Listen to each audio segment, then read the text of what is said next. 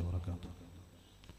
بسم الله والحمد لله والصلاة والسلام على أشرف رسول الله سيدنا محمد وآله وصحبه الفائزين برضا الله وما بعد. സമാദരണീയരായ ശൈഖുന ബായാർ തങ്ങളവർ, മറ്റ് പണ്ഡിതന്മാരും സ്നേഹജനങ്ങൾ, സഹോദര സഹോദരിമാർ, നീട്ടി സംസാരിക്കുന്നില്ല, നാം എല്ലാവരും ഇവിടെ എത്തിയത് ശൈഖുന ബായാർ തങ്ങളുടെ നേതൃത്വത്തിലുള്ള സ്വലാത്ത് മജ്ലിസിൽ നമ്മുടെ മനസ്സിലുള്ള നീറുന്ന പ്രശ്നങ്ങൾക്ക് പരിഹാരം തേടിയാണ് ഈ മഹത്തായ സദസ്സിലെത്തിയത്. അതോടൊപ്പം നേരത്തെ പ്രഗത്ഭരായ ഉസ്താദുമാർ ഓർമ്മപ്പെടുത്തിയതുപോലെ ബഹുമാനപ്പെട്ട ശൈഖുന അഷ്റഫുൽ ഉലമ മഞ്ഞനാടി അബ്ബാസ് ഉസ്താദിന്റെ അനുസ്മരണത്തോടനുബന്ധിച്ച് അനുസ്മരണവും കൂടി ഇവിടെ ഈ നടത്തപ്പെടുന്ന ഈ മഹത്തായ വേദിയിൽ സമയം നീണ്ടതുകൊണ്ട് തന്നെ കൂടുതൽ സംസാരിക്കുന്നില്ല. എങ്കിലും ക്ഷണിച്ചതുകൊണ്ട് മാത്രം ബറാക്കത്തിന് വേണ്ടി ഒന്ന് രണ്ട് വിഷയങ്ങൾ പറഞ്ഞു നിർത്തുകയാണ്. ഈ ബായാർ സ്വലാത്ത് മജ്ലിസുമായി എൻ്റെ പ്രിയപ്പെട്ട പിതാവ് അഥവാ ഷറഫുൽ ഉലമ ഉസ്താദ് അവറുകൾ ഇതിന്റെ തുടക്കത്തിൽ തന്നെ ആരുടെയും സമ്മതത്തിന് കാത്തു നിൽക്കാതെ ഇവിടെ സയ്യിദ് ബായാർ തങ്ങൾ അവറുകൾ നിർദ്ദേശിക്കുന്നത് ആത്മീയതയിലൂന്നിയ സയ്യിദുൽ വലീ മുഹമ്മദുർ റസൂലുള്ളാഹി സ്വല്ലല്ലാഹു അലൈഹി വസല്ലം തങ്ങളുടെ പേരിലുള്ള സ്വലാത്തായതുകൊണ്ട് തന്നെ ആരുടെയും സമ്മതത്തിന് കാത്തു നിൽക്കാതെ തുടക്കത്തിൽ തന്നെ ഈ സ്വലാത്ത് മജ്ലിസുമായി മജ്ലിസിൽ സംബന്ധിക്കുകയും ബായാർ തങ്ങളുമായി എന്തെന്നില്ലാത്ത ബന്ധം സ്ഥാപിക്കുകയും ചെയ്യുമായിരുന്നു. ഞാൻ പലപ്പോഴും അത്ഭുതപ്പെട്ടു പോയി. സ്ഥാപനവുമായി ബന്ധപ്പെട്ട ഗൾഫ് യാത്ര നടത്തുമ്പോ അതിന്റെ ഷെഡ്യൂൾ ക്രമീകരിക്കുമ്പോ ആദ്യം ചിന്തിക്കാറ്, നേരത്തെ എന്റെ പ്രിയപ്പെട്ട സുഹൃത്ത് സദീഖ് സഖാഫി ഉസ്താദ് പറഞ്ഞതുപോലെ ബായാർ സ്വലാത്തിന്റെ ഡേറ്റ് ആയിരുന്നു. അത് ഒപ്പിച്ചായിരുന്നു യാത്രയുടെ ഷെഡ്യൂൾ ക്രമീകരിച്ചിരുന്നത്. അത്രയും ഈ സ്വലാത്തിനോടും സ്വലാത്ത് മജ്ലിസിനോടും ബായാർ തങ്ങളോട് എന്തെന്നില്ലാത്ത പ്രത്യേകമായൊരു മഹബത്തായിരുന്നു. സയ്യിദന്മാരോട് പ്രത്യേകിച്ച് മഹബത്ത് തന്നെയായിരുന്നു. പക്ഷേ ബായാർ തങ്ങൾ എന്ന് പറയുമ്പോ ഒരു ആത്മീയ നേതാവായി കാണുകയും ഏത് വിഷയങ്ങളും മറച്ചു വെക്കാതെ എല്ലാം ഓപ്പണായി പറഞ്ഞ് സ്വന്തം കുടുംബത്തിന്റെ കാര്യമാണെങ്കിലും സ്ഥാപനത്തിന്റെ കാര്യമാണെങ്കിലും എല്ലാം അഭയം പ്രാപിച്ചത് ബഹുമാനപ്പെട്ട സയ്യിദുൽ വജൂദ് മുഹമ്മദുർ റസൂലുള്ളാഹി സ്വല്ലല്ലാഹു അലൈഹി വസല്ലം തങ്ങളുടെ സന്താന പരമ്പരയിൽപ്പെട്ട ബായാർ തങ്ങളോടായിരുന്നു. ഞാൻ നീട്ടി സംസാരിക്കുന്നില്ല. ബായാർ തങ്ങളോട് ഹോസ്പിറ്റലിൽ കിടക്കുന്ന സമയത്ത്, ആകെ രോഗം മൂർജിച്ച് വിഷമിക്കുന്ന സമയത്ത് ഒരു സമയത്ത് പറയുന്നു ബായാർ തങ്ങൾ ഇപ്പോൾ വരും. ബായാർ ആ സമയത്ത് ഒരു മാനസിക നിലയിൽ എന്തോ ദിക്റുമായി ദിക്ർ ചെല്ലുന്ന ഒരു പ്രത്യേകമായ ഒരു സാഹചര്യമായിരുന്നു.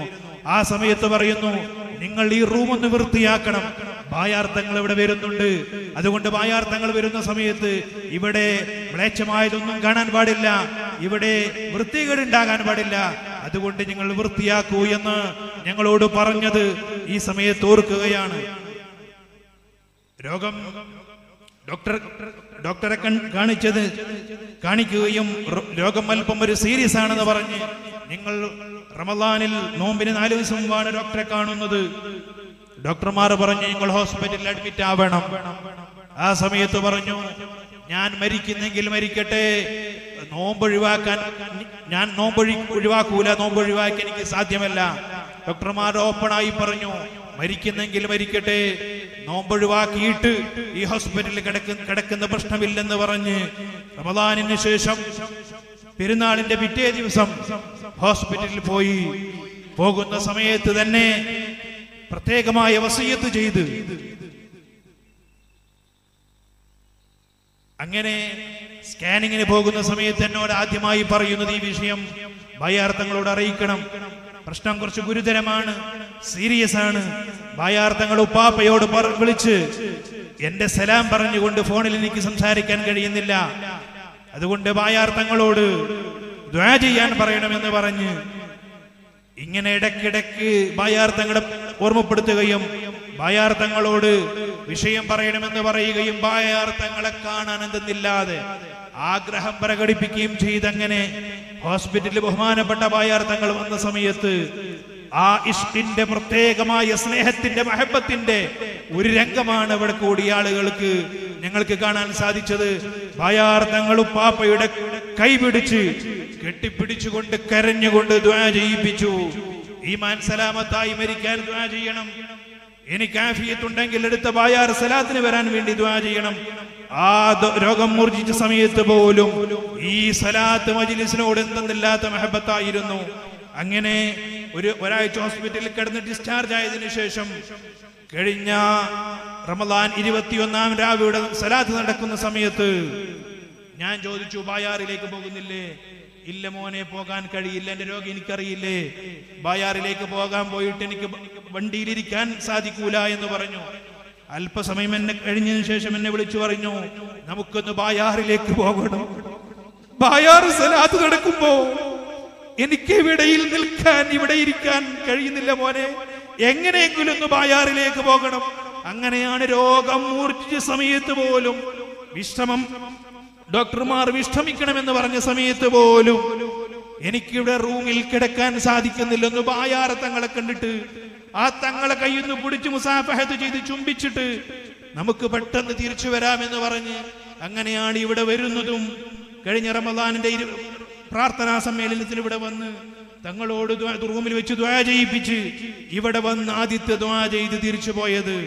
ഞാൻ പറഞ്ഞു വരുന്നത് ഈ സലാത്തിനോടും ബയാർ തങ്ങളോടും എന്തെന്നില്ലാത്ത പ്രത്യേകമായ മഹബത്താണ്. പടച്ച റബ്ബേ, നീ കബൂൽ ചെയ്യണം റഹ്മാനെ. അൽ-മദീന ഈ പേര് സ്ഥാപനത്തിൽ ഈ അൽ-മദീന എന്ന് പേര് വെക്കാനുള്ള കാരണം തന്നെ സയ്യിദുൽ വജൂദ് മുഹമ്മദുർ റസൂലുള്ളാഹി സല്ലല്ലാഹു അലൈഹി വസല്ലം തങ്ങളോടുള്ള അടങ്ങാത്ത മഹബത്തിന്റെ പേരിലാണ് അൽ-മദീന എന്ന സ്ഥാപനത്തിന് പേര് വെച്ചത്. അങ്ങനെ തങ്ങൾ സന്താന പരമ്പരയിൽപ്പെട്ട സയ്യിദന്മാരോടെല്ലാവരോടും പ്രത്യേകമായ മഹബത്തായിരുന്നു. ഞാൻ ഓർത്തു പോകുന്നു, ഇഷ്കിന്റെ ലോകത്ത് അതേ ബുർദയുടെ ഈരടി കേട്ട് മരണപ്പെടണമെന്ന് ആഗ്രഹിച്ചിരുന്നു. നേരത്തെ പഴശ്ശി ഉസ്താദ് പറഞ്ഞതുപോലെ ഹോസ്പിറ്റലിൽ മരിക്കുന്നതിനെ കുറിച്ച് ഭയപ്പെട്ടിരുന്നു. നല്ലതുമായി ബന്ധപ്പെട്ട് ബുർദയുടെ ശബ്ദം കേട്ട് സയ്യിദുൽ വജൂദ് മുഹമ്മദുർ റസൂലുള്ളാഹി തങ്ങളെ കണ്ട് ലാ ഇലാഹ ഇല്ലല്ലാഹ് കലിമത്ത് എന്നുള്ള ആ അഫ്ദലുൽ കലിമ അത് ചൊല്ലി മരിക്കണമെന്നുള്ള ആഗ്രഹമായിരുന്നു. പലപ്പോഴും ഞങ്ങളോട് പറഞ്ഞിരുന്നു.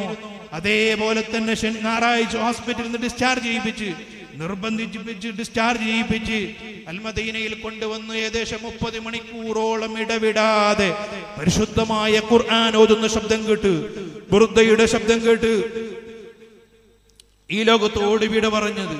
ഞാൻ ഈ സമയത്ത് ചിന്തിക്കുന്നത് ആ നിലക്കുള്ള നല്ലൊരു മരണം ഉണ്ടാകാനുള്ള കാരണം ഇതുപോലുള്ള സയ്യിദന്മാരുടെ മഹബത്താണ്, അവരോടുള്ള ദുആയാണ്. ആ സയ്യിദന്മാരുടെ നേതൃത്വം നൽകുന്ന ഇതുപോലുള്ള സലാത്ത് ഹൽഖയോട് കാണിച്ച മഹബത്ത്, അതുകൊണ്ട് തന്നെ ഞാൻ ആശിച്ചതുപോലെ ആഗ്രഹിച്ചതുപോലെ നല്ലൊരു മരണം, മലത്തിന്റെ വെപ്രാളമില്ല. മരിക്കുന്നതിന് 10 മിനിറ്റ് മുമ്പ് എന്തോ ഒന്ന് സംസാരിക്കുന്നുണ്ട്. ഞാൻ ചെവിയിലേക്ക് ഒന്ന് ചെവി കൂർപ്പിച്ച് ശ്രദ്ധിച്ചു നോക്കുമ്പോ അവിടുന്ന് ഓതുന്നു പരിശുദ്ധ ഖുർആനിലെ ആയത്തുൽ കുർസി, വലാ യഊദുഹു ഹിഫ്ളുഹുമാ വഹുവൽ അലിയുൽ അലീം. കുറച്ചൽപ്പസമയം കഴിയുന്ന സമയത്ത് യാ ഹയ്യു യാ ഖയ്യൂം ഇങ്ങനെയുള്ള ദിക്ർ അസ്മാഉൽ ഹുസ്ന ചൊല്ലി അങ്ങനെ ലാ ഇലാഹ ഇല്ലല്ലാഹ് എന്നുള്ള കലിമത്ത് സന്തോഷത്തോടുരുവിട്ട് സയ്യിദുൽ വജൂദ് മുഹമ്മദുർ റസൂലുള്ളാഹി തങ്ങളെ കണ്ട് മരിക്കണമെന്ന് ആഗ്രഹം പറഞ്ഞു. ആ സദസ്സും സാഹചര്യം നോക്കുമ്പോ എല്ലാം ഒത്തിണങ്ങിയതുപോലെ, റഹ്മത്തിന്റെ മലക്കുകളെ സ്വീകരണം ഏറ്റുവാങ്ങിയതുപോലെ പുഞ്ചിരി തൂകുന്ന മുഖവുമായി ഈ ലോകത്തോട് വിട പറഞ്ഞു. പടച്ച റബ്ബേ, ഉസ്താദ് അവരുടെ ദറജ നീ ഉയർത്തണം റഹ്മാനെ, അവിടത്തോടു കൂടി ഞങ്ങളെ സ്വർഗത്തിൽ ഒരുമിച്ച് കൂട്ടണം റഹ്മാനെ എന്ന് മാത്രം ഈ സമയത്ത് ദുആ ചെയ്തുകൊണ്ട് ബഹുമാനപ്പെട്ട സ്വലാത്ത് മജ്ലിസ് ഈ മുജമ്മഅ് ഒരുക്കിയ ശറഫുൽ ഉലമാ അനുസ്മരണത്തിന് അൽ-മദീന സ്ഥാപനത്തിന്റെ എല്ലാവിധ കൃതജ്ഞതകളും സന്തോഷങ്ങളും ഈ സമയത്ത് നേർന്നുകൊണ്ട് ഉസ്താദ് അവர்கள் കെട്ടിപ്പടുത്ത മഹത്തായ അൽ-മദീന എന്നുള്ള വലിയ വൈജ്ഞാനിക വിപ്ലവം കർണാടകയിൽ, ദക്ഷിണ കന്നഡയിൽ ദിശാബോധം നൽകി ഒരുപാട് പാവപ്പെട്ടവർക്ക് എത്താണിയായി ഉസ്താദ് അവர்கள் നേതൃത്വം നൽകി അൽ-മദീന എന്നുള്ള സ്ഥാപനത്തെ നിങ്ങൾ ഒരിക്കലും മറക്കരുത്. നിങ്ങളുടെ സന്തോഷവേളകളിൽ അൽ-മദീനയെ മറക്കാതെ അൽ-മദീനയ്ക്ക് നിങ്ങളുടെ എല്ലാവിധ സഹായ സഹകരണങ്ങളും ഈ സമയത്ത് ആവശ്യപ്പെട്ടുകൊണ്ട് വാക്കുകൾക്ക് വിട. വആഖിറു ദഅവാനാ അൽഹംദുലില്ലാഹി റബ്ബിൽ ആലമീൻ. അസ്സലാമു അലൈക്കും വറഹ്മത്തുള്ളാഹി വബറകാതുഹു.